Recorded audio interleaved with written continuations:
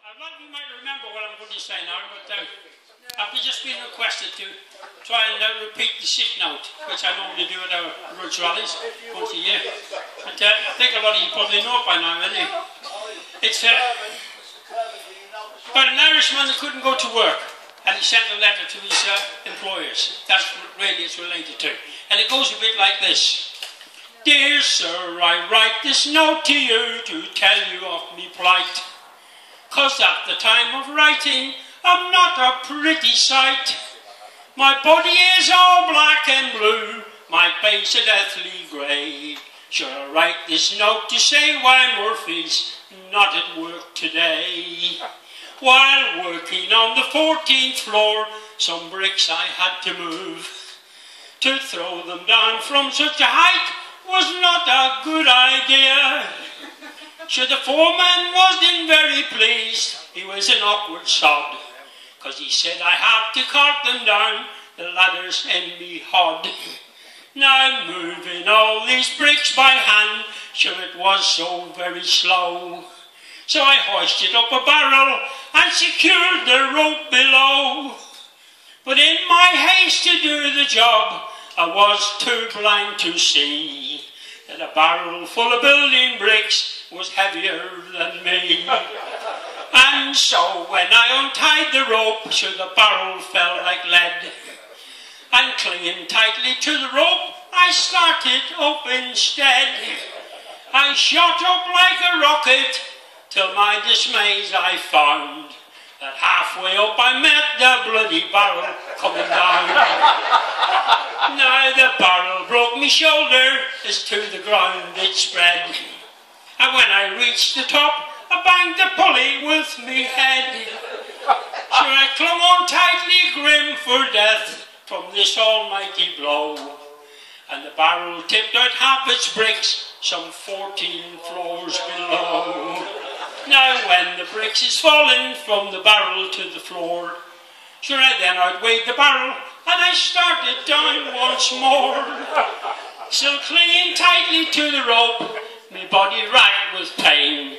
When halfway down I met the bloody barrel once again. Now the force of this collision halfway down the office block, it caused multiple abrasions and a nasty state of shock. Still clinging tightly to the rope, I fell towards the ground. So I landed on the broken bricks the barrel had scattered round.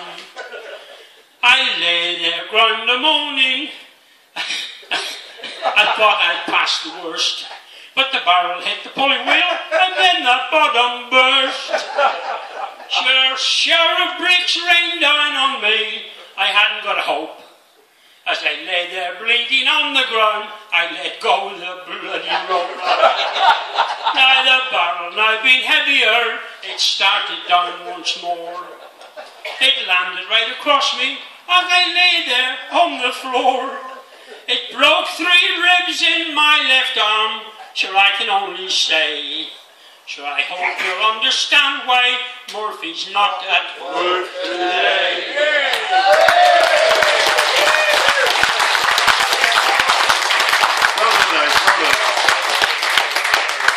Thank you very much. I don't know how the hell I remember that. I don't remember that one.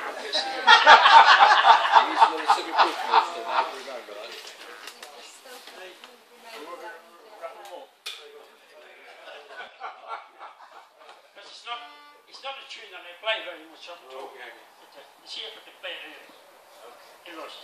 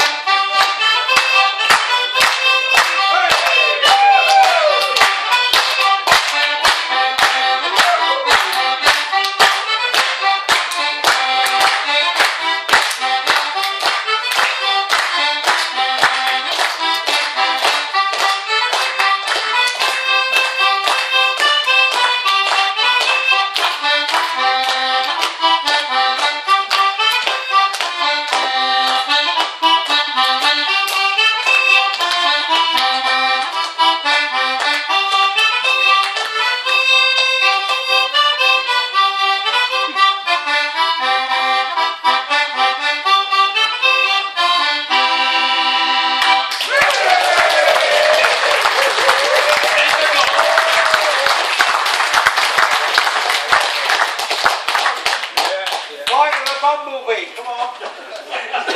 That's all for me. Well, how do you follow that?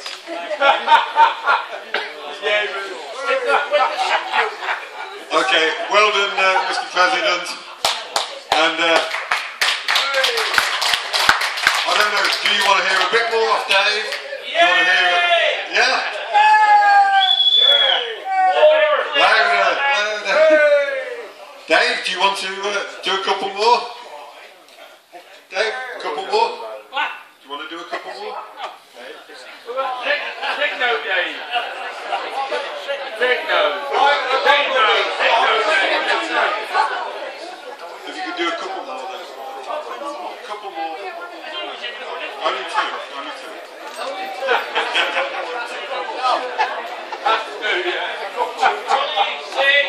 Okay, we'll hear a couple more off Dave, and then what we'll do, we'll put a bit more soft music on, we'll get the Skittles out, and we'll all just relax. Okay. Here he is, Dave Mack. Yeah.